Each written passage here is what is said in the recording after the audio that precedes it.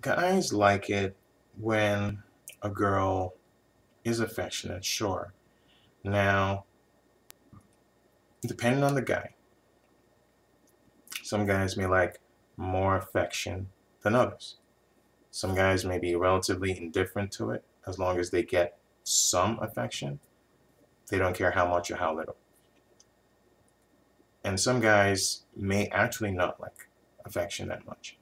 So it really depends on the type of guy you're dealing with. But in general, guys do like affection from girls because it is to them an acknowledgement of, oh, she really cares about me. She loves me. She she feels something for me. So they feel loved. They feel desired. Guys like that too, not just girls. So yeah, they do like an affectionate girl in general. In general.